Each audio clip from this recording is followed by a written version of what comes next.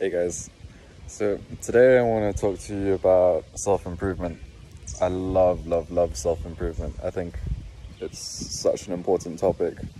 And yeah, I think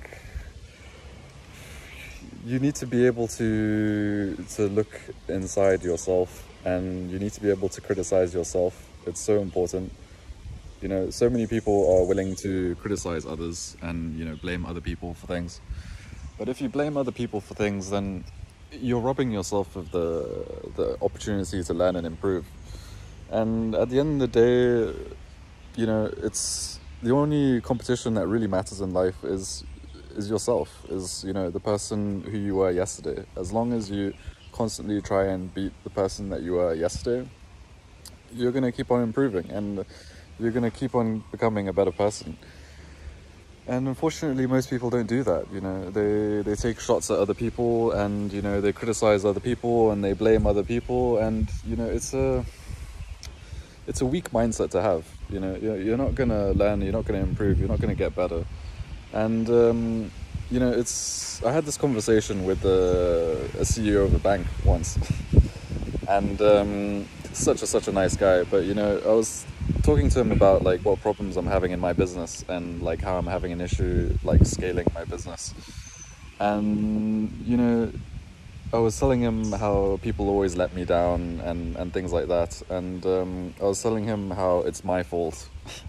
And he was telling me, that is not my fault, and all this stuff. And I disagreed with him, because as an entrepreneur, you have to take responsibility for everything.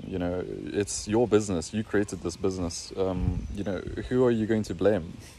If people don't work out in the relationships that you make, then it's your own fault, because you're the one who made that business relationship. And yeah, a lot of people don't get that. But entrepreneurs, you need to be able to take responsibility for things, and you need to always think of how to improve. Even when things are completely not your fault, there's still things that you can improve to give yourself a better chance the next time. And yeah, I think it's important in life that you keep self-reflecting, and you keep trying to get better.